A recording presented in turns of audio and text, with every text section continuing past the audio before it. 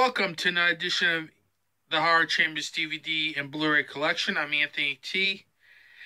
This is a special edition because it's kind of a companion piece to my CT Horrorfest coverage that I provided in the next edition of Anthony T's Horror Show, which should be dropping very soon.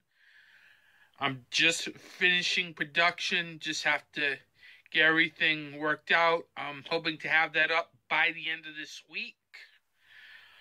But in the meantime, here is some of the films that I picked up at CT Horrorfest. I hope you enjoyed this episode. And without further ado, here is the CT Horrorfest edition of the Horror Chambers DVD and Blu-ray collection. The first titles in this CT Horrorfest edition of the Horror Chamber DVD and Blu-ray collection is Body Melt and Blood Theater. These are two of Vinegar Syndrome's most recent films that they've released onto Blu-ray. Now, the Blood Theater Blu-ray right over here also has a bonus film on it called The Visitant. I can't wait to check these films out on that. And another one that just recently got released is Body Melt. As you can see, I kind of turned the thing over to its original cover because I'm one of those people that love original theatrical art as opposed to newly created art for a lot of these releases. But this is a classic Australian horror film, which I can't wait to check out. From what I've seen in the trailer, it looks very interesting. Let's just put it that way. The next three films that I also picked up are Prey, Christmas Evil, and Madman. First, Prey is a film that I kind of am interested in seeing. I saw, I think, a clip or a trailer of it. I can't remember which, on the Vinegar Syndrome YouTube channel that made me want to pick it up. Plus, this does look interesting from its plot synopsis, so that really drummed up my interest in this film. The next film is Christmas Evil. I've been hearing a lot about that film. It's one of those classic cult holiday films. You can find it on Shudder. You can find it pretty much anywhere. On DVD, Blu-ray, or I think I may have seen it on Amazon Prime at one point. But I've always wanted to see that. I've seen Silent Night, Deadly Night. And this film does look like it's demented. In the final film, Madman, is a film that I always wanted to get, but never had the chance. As you can see, it has cool cover art. Plus, it's an 80s slasher film, so it's definitely going to get my interest. And this film also features Galen Ross, who will be at Rock and Shock October 12th through the 14th. So that was another incentive of picking this film up now than later, because I'm going to need to get myself hyped up for Rock and Shock. So this will be on the Rock and Shock list to watch. The next three films here, I can go into detail. And this will pretty much finish up all the Vinegar Syndrome stuff that I picked up at CT Horrorfest. I'll start first with the first film I saw out of the three, and it's called Deadly Daphne's Revenge.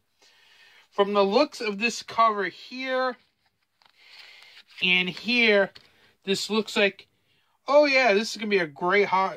Looks like a nice 80s slasher flick. Wrong answer. This is not a slasher flick. I'm telling you this right now. If you buy this, don't expect to see a ton of action in this film, as this film is mostly played off as a thriller at best. And I'll also show you the reversible cover art, as this is also called The Hunting Season. Let me just get this down here. But of course, I'm going to go by the original title of this, because let's face it, this was released as Deadly Daphne's Revenge by Trauma, and of course, I love Trauma, so that's pretty much the main reason why I picked this up. This film was meh. Is okay. It's probably the weakest of the 5 films I've seen so far out of the collection that I picked up. And it's really a film that you're not going to expect, because you're expecting this to be a horror film. This pretty much isn't a horror film. It's more of a thriller. And we rarely see Daphne in this film. So that's another reason why this film was meh. The next film is The House on Tombstone Hill, a.k.a. The Dead Come Home, a.k.a. its original title when it was released by Trauma. You're not going to guess. You're not going to believe the poster art, as it does scream early 90s. Dead dudes in a house. Yes.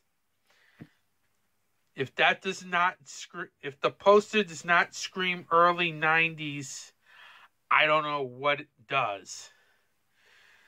And plus the fact that you don't see any of these guys. I don't think you see any of these guys in the film, which is another story. And you think it's pretty much sucks. But I'm here to tell you, this film is very good. In fact, I think one of my favorite Vinegar Syndrome / Trauma films that I have. This film is sort of a slasher / zombie film. While it has the little zombie elements, this is more of a slasher, if anything. But the film has good performances. The action is good. Plus, it's very gory. It's all that you expect in a trauma film. Definitely check this out if you're into trauma. You will not go wrong, even though the cover art isn't the greatest in the world. Last film in this trio is Grave Robbers. This film, I have to say, when I was first told about this film, I had a little worries, but I decided to pick up anyway, because maybe I'll like it. Did I like it? Yes. Would I go as far as to highly recommend it? No, but still, it's a good film. I thought the lead performance was a little over the top, and your main villain felt like he was a Herbert West wannabe. But still, this film worked basically because it's just schlock. It's campy. It doesn't take itself seriously. And it was I kind of liked the ending too, because it was something I didn't expect. But with this film, it doesn't know what it wants to be, but still. If you're into like campy schlock type films, then Grave Robbers is a film for you.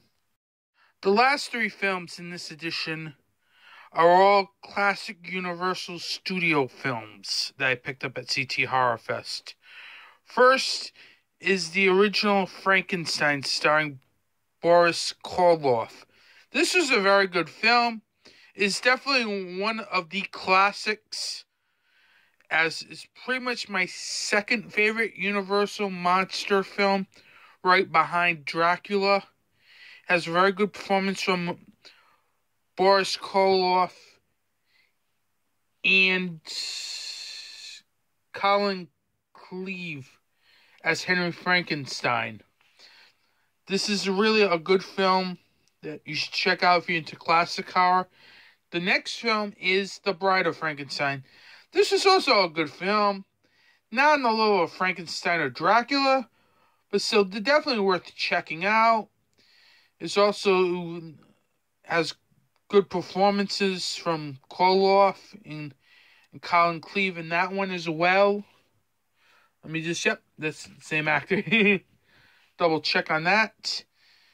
And finally, the last film is Alfred Hitchcock's The Birds. I've never seen this film, but I saw it there at CT Horrorfest for $10, so I decided why not check it out. I love Psycho. I love his film Vertigo. This is definitely a film I'm going to check out eventually once I have time, because I've got tons of other films that I have. Speaking of which, the next edition probably maybe the Rock and Shock edition, as I'll have more Blu-Rays from that convention. Then afterwards, you're going to start seeing a big episode probably, because there's a lot of stuff I picked up between from around, I believe, September until probably November. So you'll probably get at least 2 months of films that I picked up. I picked up some really good ones recently, but I will share that in a future episode. I hope you enjoyed this episode. Feel free to subscribe to my YouTube channel. Don't forget to check out Anthony T's Horror Chamber at thehorrorchamber.blogspot.com.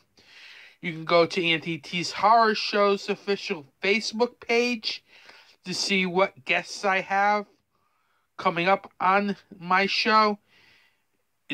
The address is facebook.com/Anthony T's Horror Show.